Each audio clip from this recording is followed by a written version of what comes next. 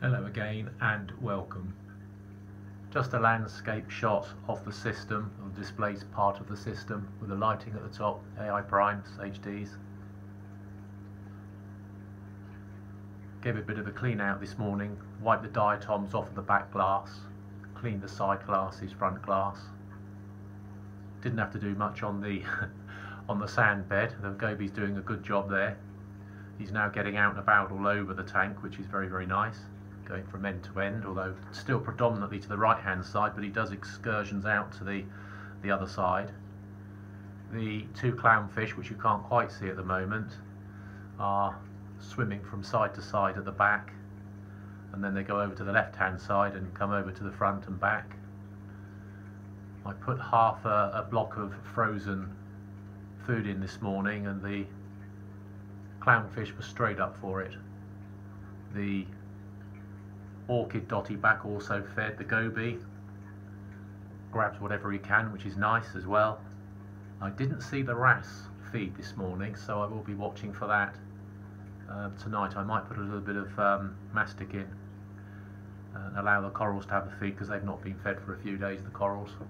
I've also moved one of the clove polyps now off of the sand bed. It's been sitting there for a few days, just acclimatising.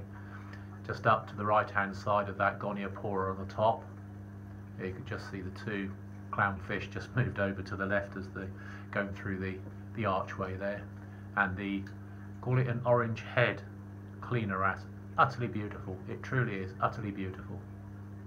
Going along the back again. He comes out, he comes right up to the glass to have a look. He's not frightened anymore. So he's settling in very, very nicely.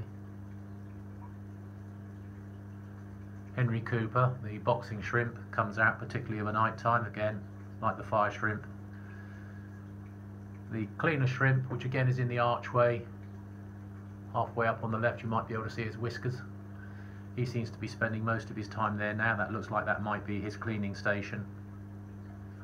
I also moved over the blastoma just off of Wembley Stadium. That's the flat rock with the two hammer corals on the right hand side. I just moved him over and just slid him off there, and he sits there very, very nicely. I had to disturb, unfortunately, one of the blue-legged crabs, but he's been cleaning up that frag plug very well. All nice.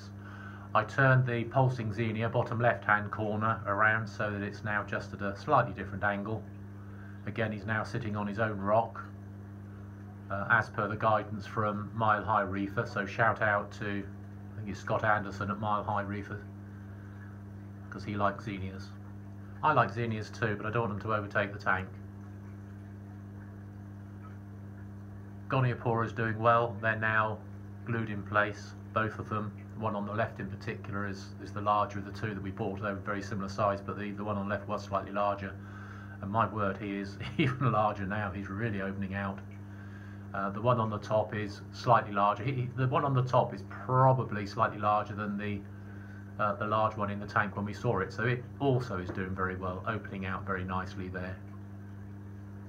And it also looks like the clove polyp just to the right is opening up a lot as well now, which is great because it hasn't got quite so much strength of flow as it is on the bottom.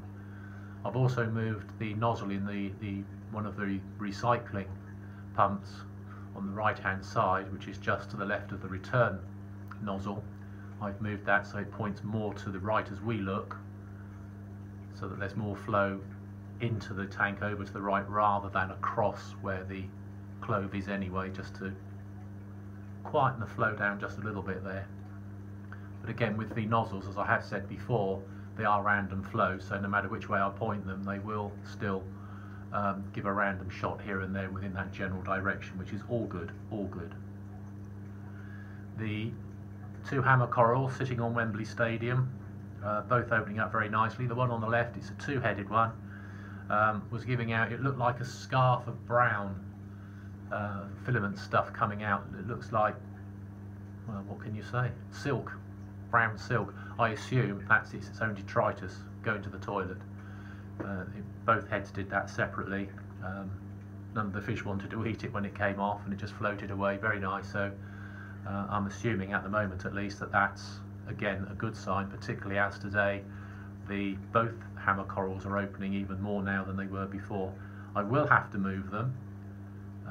The right hand hammer coral at the moment is too close to the rock at the back. It is actually touching, the plate is touching it, and I had to do that because the flow through there just kept knocking it over, because those frags are on little legs, not just one post that I could cut off, but there are, I think, three little legs underneath, so on like a little table, a little tripod table. Nice idea, but with me sitting them there, they can't actually get them to grip, so I'm going to have to cut those off at some time, but I don't want to do that until I've also purchased a frog spawn and maybe another, possibly 2 frog spawn and maybe another hammer, I'm not sure, but that area there is going to be sort of the hammer frog spawn garden. And I also want 1 torch at some time, but I don't want effectively just a green torch. I want something that looks a little bit more special, because I only probably want 1, maximum 2 torches in there. I've got a couple of ideas of places for them to go, so we will see. I've also turned the Zoa garden upside down now, so it's not quite blocking one of the gobies' holes. He can still get in there quite nicely. He did inspect everything as I was doing it. He was making sure that he could still get into his home.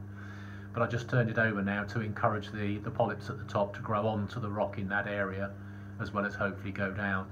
And it also looks like on that rock with the Zoa, there's a little bit of orange on the bottom left hand side. That looks like a bit of sponge to me. And if that is a bit of sponge and it does survive, well, great, because I like a bit of sponge in there. Acan top right hand side under the Starship Enterprise rock on the right hand side at the top, still sitting there. I'm just going to leave him there for a little while until I decide where he's got to go. He's not a particularly fantastic coloured one, but for the price of it, and I do need some spaces to fill up in there, he may end up somewhere else, but we will see. Otherwise everything is absolutely fine. The Reef Skimmer 600 skimmer is doing very well now. It's pulling out skim 8, which is nice.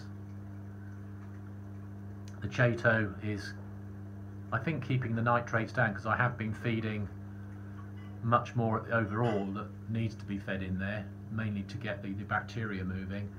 And I tested everything this morning, 0 nitrite, 0 ammonia, and I'm only back to, I think it was 2 on the nitrate scale. It was 0 last week when I put the Chato in, so that's now just doing its job there as well.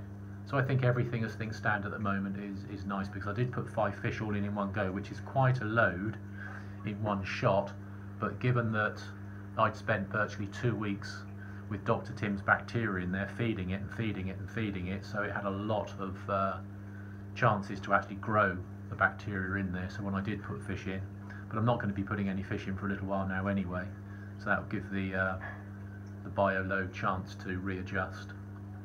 So everything is looking good. The orchid dotty back in there, utterly gorgeous little creature, just over 1 inch long, and it goes into all the tiniest of holes within the rocks, right deep into a hole, and then will reappear, or it even finds another way out. And it comes out the back and just suddenly it's gone, can't find it. Has it got stuck? And then it just reappears. Beautiful little thing. Very, very, very happy with things as they are at the moment. And there are the 2 clowns. You can see them on the left hand side there. Generally they stay very close together. They part on the odd occasion for a couple of minutes and then they're back together again. So they're doing well, they're happy. I believe everything in there is happy at the moment. The snail's eggs, it's 2 lots. You can actually see them on the front glass a little bit better now, immediately above the right hand side goniopora at the top. If you look right at the top helmet, you just might see, looks like a grey smudge, but they're there. And also on the back, just above, on the left hand side of the recycling pump number 1, which is the one on the left, just above there's another grey splodge, and that again is loads and loads of Nassarius snail eggs. So we'll see what happens there. When I do feed mysis and brine shrimp, etc. at the moment, some of the Nassarius snails make themselves known and pop out. I don't think they've actually found anything as such yet, so we'll see how they're going to do.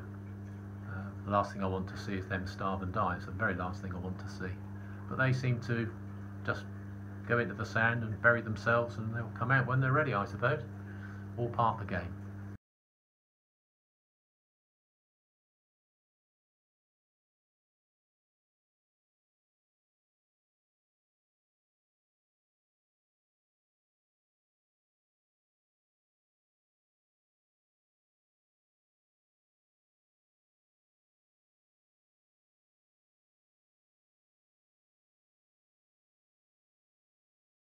thank you very much. I hope you have found it interesting, and see you on the next one.